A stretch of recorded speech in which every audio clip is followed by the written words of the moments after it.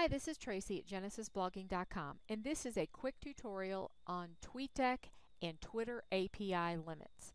I've had noticed a lot of people questioning what is the Twitter API and why do I keep getting the rate limit exceeded notice. So this tutorial is going to show you how you can hopefully avoid that.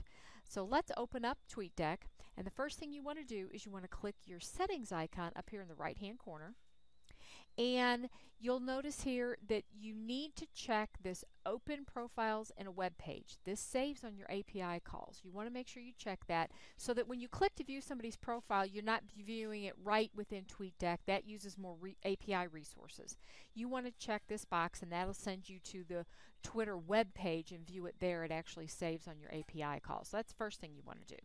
Then the next thing you want to do is you want to go over here to the Twitter API tab, and you'll note have mine categories at 12% across the board for 36% total. For me, this works really well at eliminating that rate limit exceeded notice.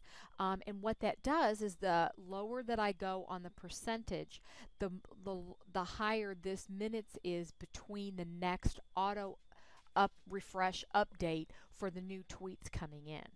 So it just extends the length of time between the next new round of tweets coming in to my TweetDeck, which is actually a good thing for me because it gives me some time to actually read the tweets that have come in.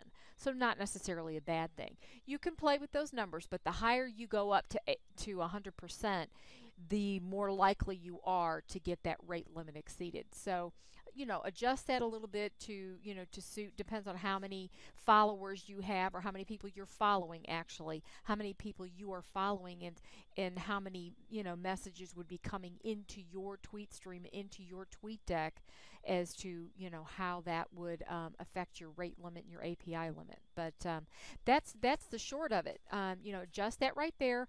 I've found that 36% seems to work really well for me to avoid that rate limit exceeded. But that's where you adjust that, and hopefully this helps you. So anyway, we'll speak soon.